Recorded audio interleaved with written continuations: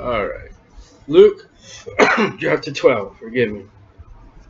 In the meantime, while we left him having dinner with the Pharisees, and he's rebuking them and the lawyers. In the meantime, when there were gathered together an innumerable multitude of people, you can't count them,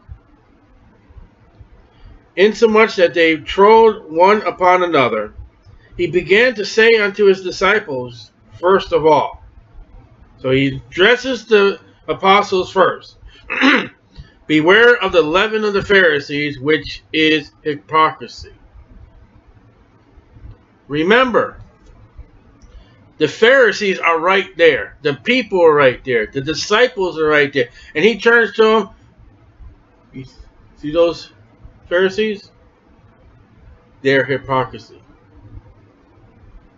Jesus does not beat around the bush. He's telling the Pharisees, he's telling the people, he's telling the disciples of their sin. He names. For there is nothing covered. Matthew 10:26, 1 Corinthians 4:5.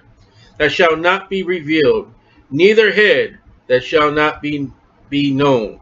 Listen, when judgment comes, it'll all come out. You got a secret against somebody, it'll come out. You've been swindling somebody under a lie, it'll come out. Therefore, whatsoever ye have spoken in darkness shall be heard in the light. What's that light? That's Jesus Christ, the great white throne judgment. When he's dealing with the Pharisees, because they're not going to be saved as a group of people. Individually, yes, but most of them. And that which ye have spoken in the ear in closet shall be proclaimed upon the housetops. How's that? Politicians will stand before God one day and give an account for all the lies they lied to people. Aren't you glad before the great white throne judgment the Bible records that time has stopped? You have entered eternity. You imagine if the clocks were going at the great white throne judgment, every single politician, every single used car salesman, every single mistrusted husband, every wolf that's been in the pulpit are going to give account for everything they said. Matthew tells us that every idle word shall be judged. Everything is going to be spoken at the great white throne judgment.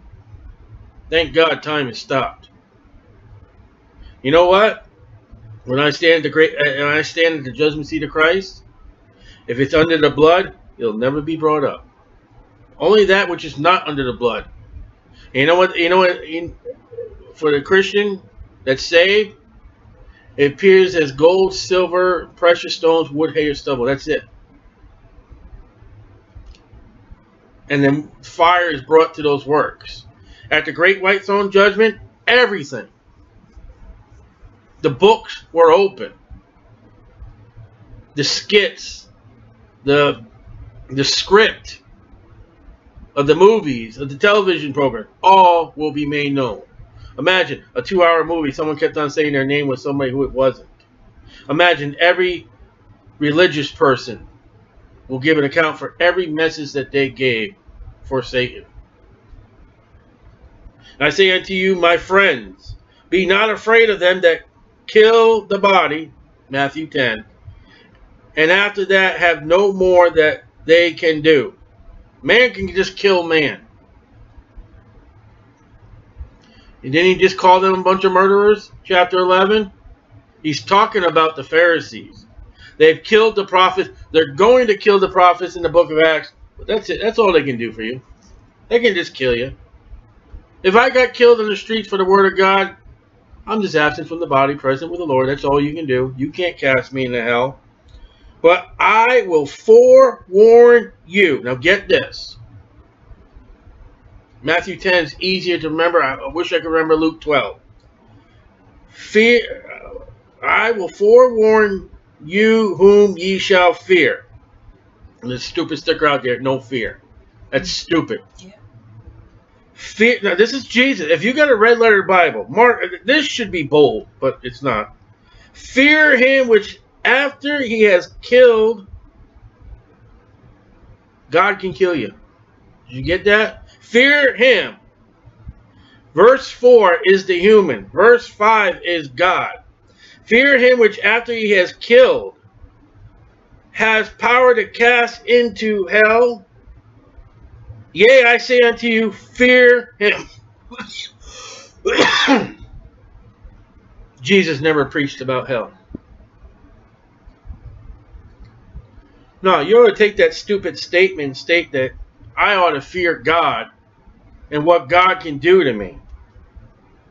Are not 5 sparrows sold for 2 farthings? Where is that being taken care of?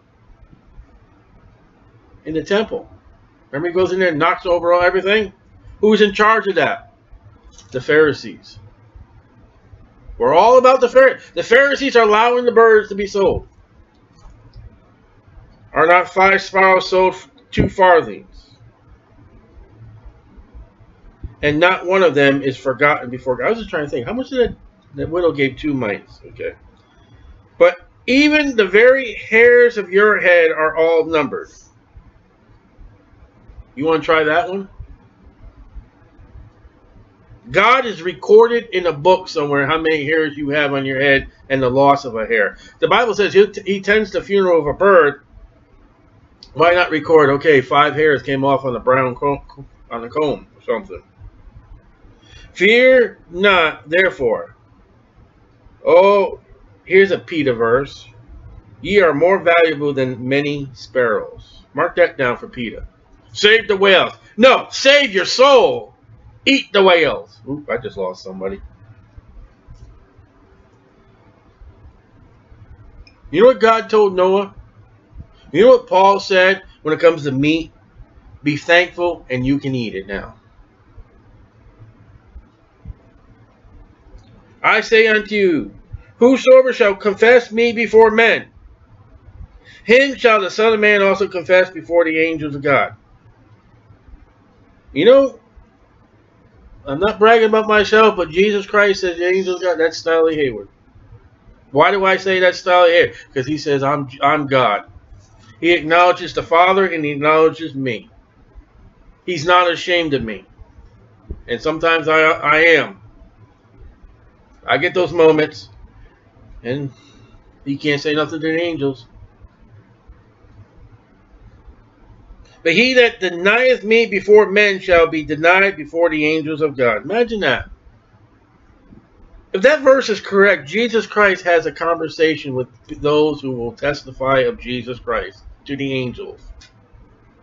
It looks like in heaven, Jesus talks about us that are faithful. When we are faithful, he calls angels over and said, look at that. That is, and gives the name. And wouldn't it be interesting when we get to heaven that some angels will not know any Christians by name? Angels are going to know me, not 100% of the time. Angels are going to know me by name. Hey, we've heard about you. Some Christians more better than I are well known among the angels. I'm not proper. I'm not 100%.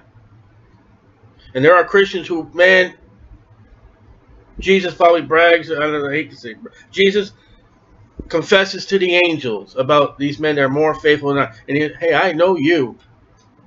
For me, if I said, hey, I've heard of you.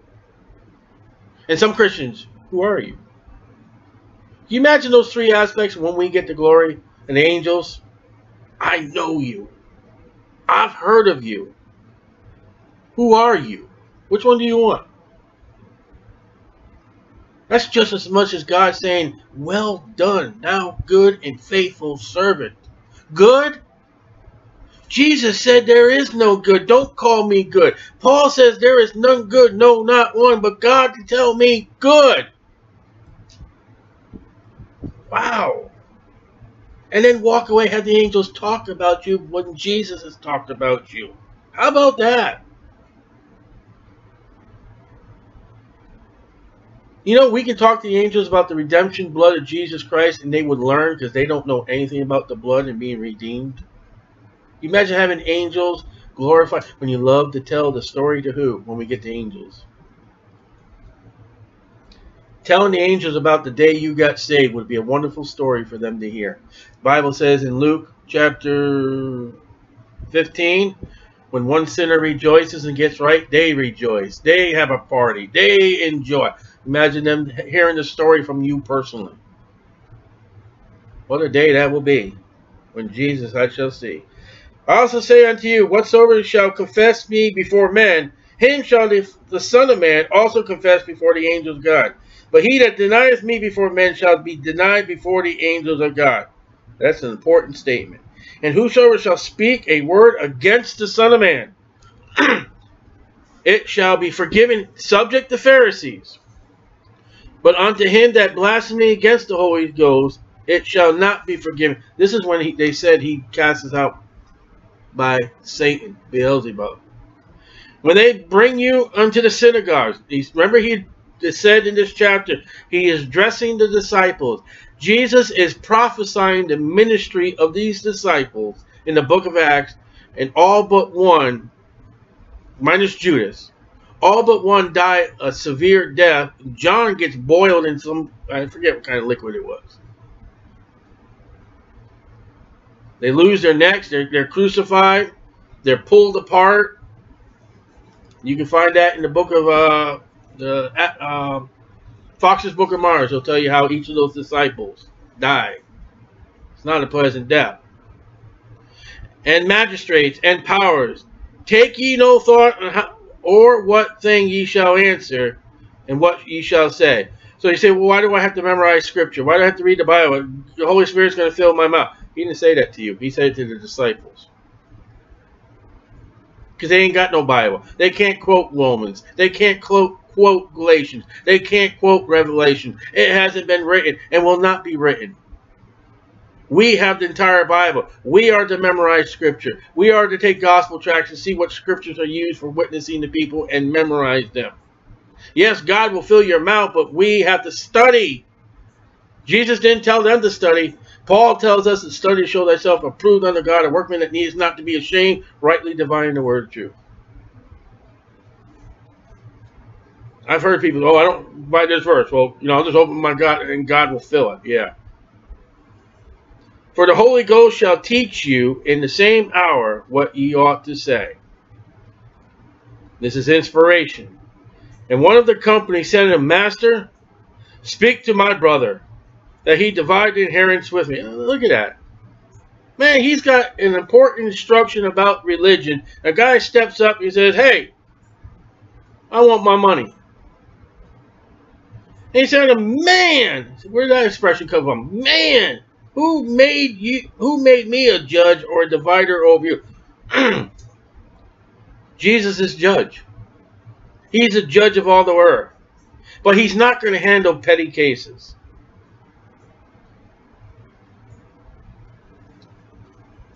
It shows you what Jesus thinks of money. As far as his money case, hey, that's not my department. And that, the fact is, with that attitude you got, you're only going to use it for sin. And he said unto him, take heed, and beware of covetousness. For a man's life consists not of the abundance of the things which he possesses. So when you say, he that dies in the end with the most toys wins, Luke 12:15 destroys that stupid saying. Yeah. You ever think, oh, is there a verse in the Bible that, yeah, right there.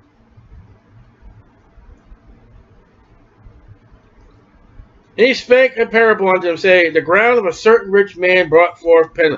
So now, he's off the disciples. Who is this guy that came to Jesus? I want my money. A rich man. Why would he start off with a rich man parable? If this guy was poor, he would have had a parable about a poor man. A parable saying the ground of a certain rich man brought forth plenteousness. Successful. He thought with himself, saying, what shall I do? Because I have, me, my, moo, man. Because I have no room where to bestow my fruits. He's got an abundance. So he's going to start these self-storage centers all across America. And fill them with his junk. Because he ain't got, there's no room in the garage to park his Mercedes. Or his station wagon. Or his pickup, because that's full too. The spare bedroom's got junk in it. The attic is full. The basement is full.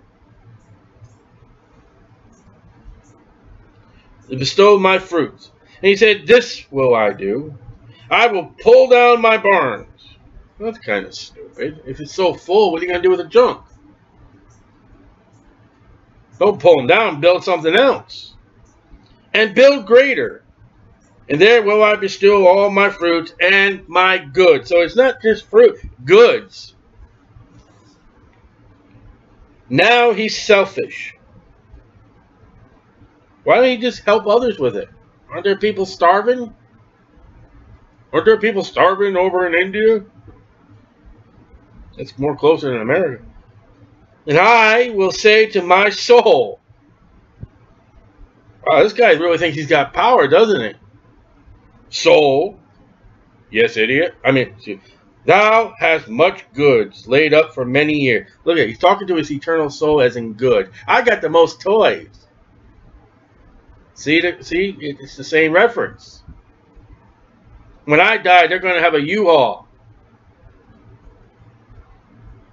Take thy ease. He thinks he's going to have ease. Eat, drink, and be merry.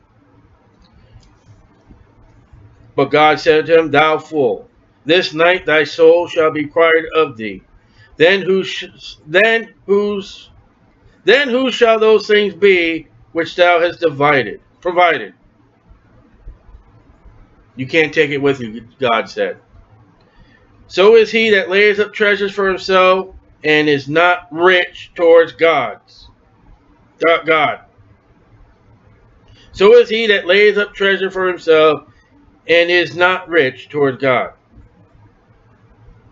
That's a remarkable statement.